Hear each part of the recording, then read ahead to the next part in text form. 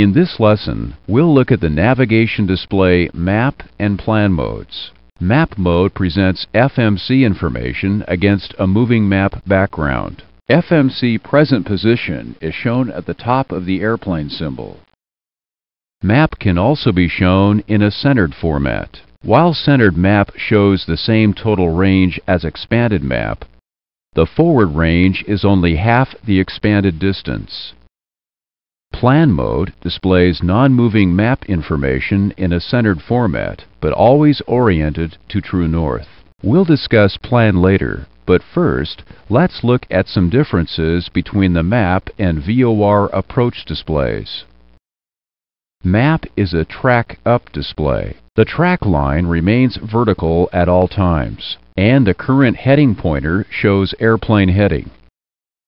Unlike VOR or approach, the selected heading track line is not always displayed in map. Set the track bug to 170.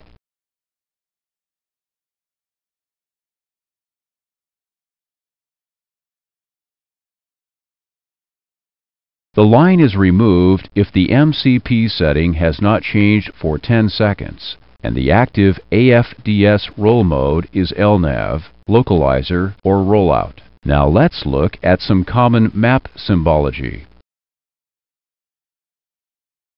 Map items common to other airplanes are active waypoint information, full-time range display, a position trend vector during turns, an altitude range arc during climbs and descents, and VNAV path deviation. The active waypoint name is always displayed, except when the active waypoint is a runway or a conditional waypoint. The VNAV path deviation scale and pointer indicate up to 400 feet deviation. A readout appears when deviation is 420 feet or more. The indication is in view during VNAV descents as long as a valid descent path exists. The display is removed after passing the end of descent point or when either glide slope or flare mode engages. The altitude range arc shows where the MCP selected altitude will be reached. It is always displayed centered across the track line. Arc position is calculated by the FMC using ground speed and vertical speed. The flight crew can control arc position by adjusting one or both speeds.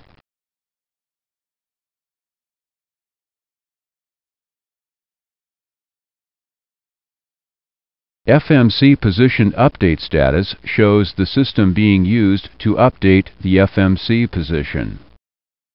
The update source changes automatically to use the best source available.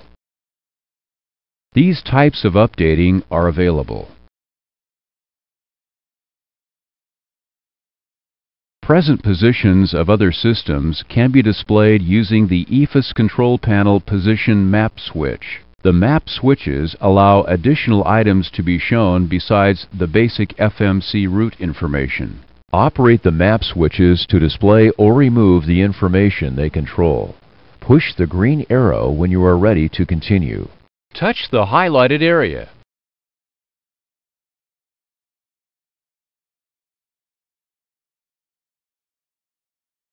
Touch the highlighted area. Plan is similar to centered map with a few minor differences. The wind arrow, tuning information, and bearing pointers are not shown. Alternate airport symbols are displayed at all times. Up to 4 may be shown at once depending on the display range selected. They correspond to the airports listed on the FMC alternate page, which is covered in a later lesson.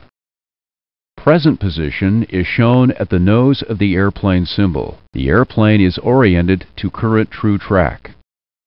The waypoint at the center of the display matches the location of center on the route legs page. Next, we'll look at heading reference controls and indications.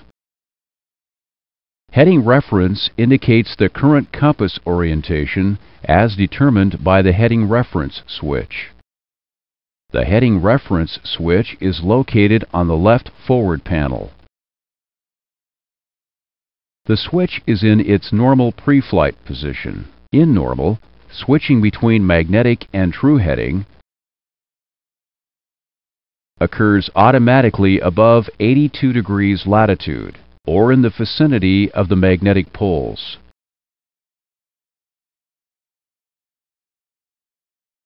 Above 70 degrees latitude, a grid heading readout is also displayed. Grid heading is calculated from true heading and longitude values. Now, let's try manually selecting true heading. Push the heading reference switch. Notice that the displays did not change since the system was already in true. The heading reference light illuminates only when the switch is in this position.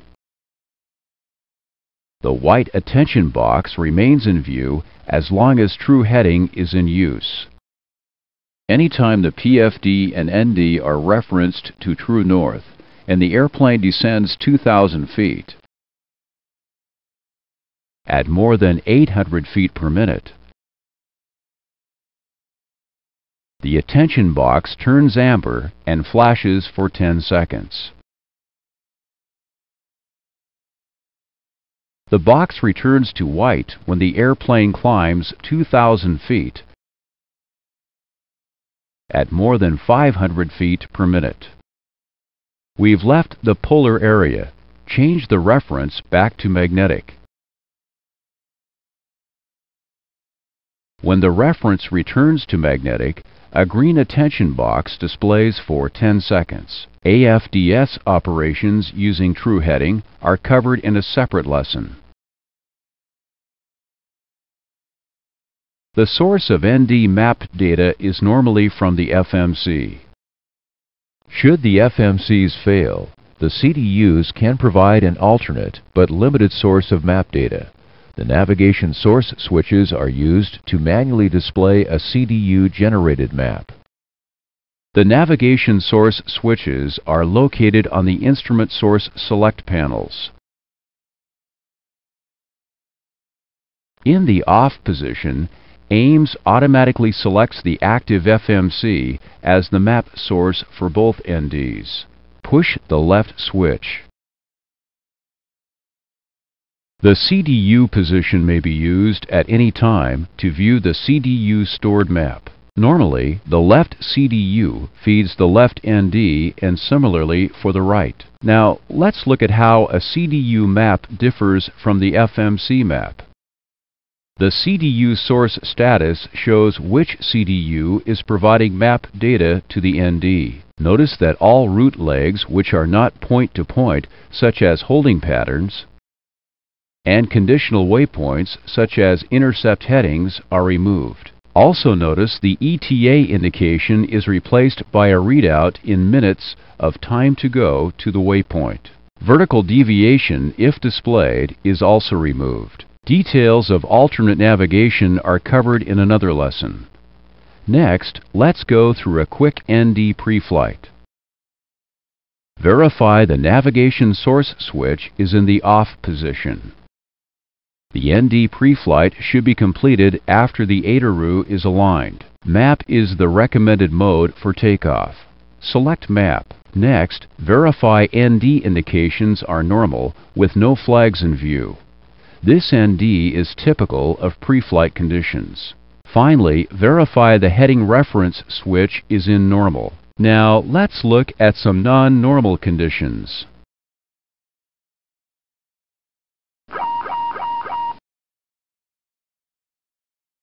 The nav aileron inertial caution message indicates aileron inertial navigation failure. GPS track and position data is automatically selected if not already being used.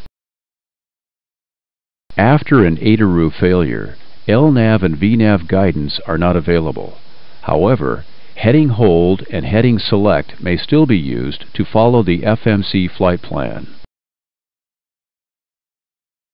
Cancel the message.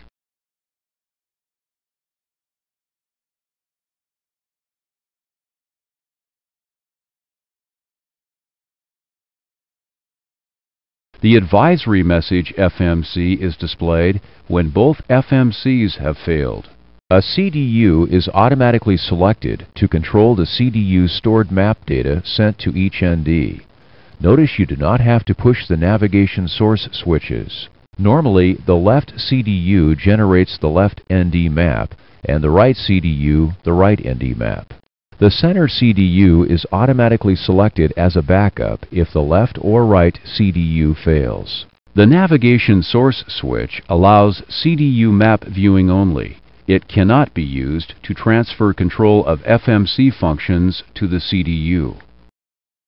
With FMC failures, the FMC update status is removed. Cancel the message.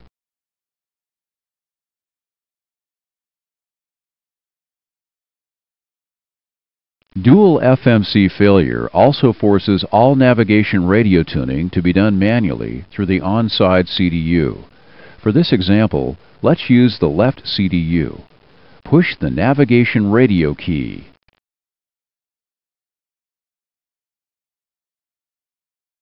The alternate navigation radio page is similar to the left half of the normal page. Frequencies and courses entered before the FMC failures are automatically transferred to the alternate page.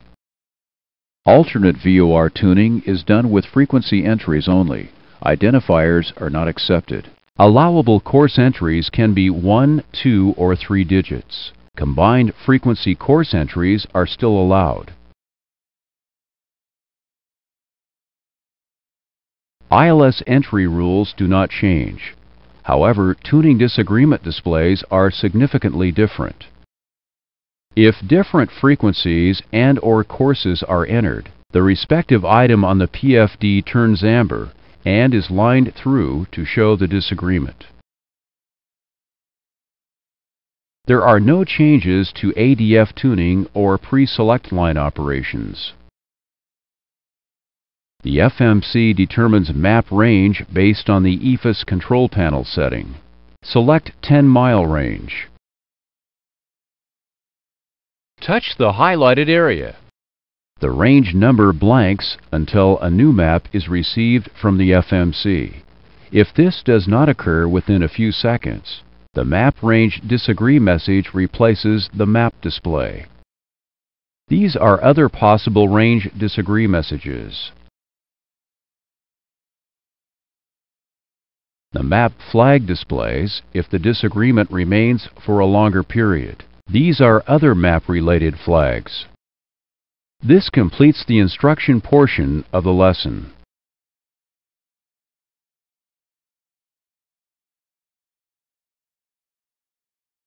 The dispatcher reports the snack bar is closed at your destination. It's time to check the ND for the nearest suitable alternate. The airport switch does show alternates, but also other available airports. What mode lets you see only alternates? Touch the highlighted area.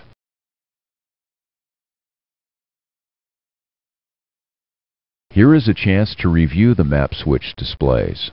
Operate the map switches to display or remove the information they control. Push the green arrow when you are ready to continue.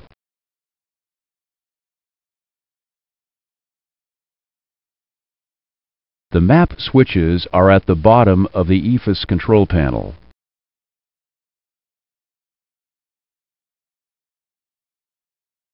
Touch the highlighted area.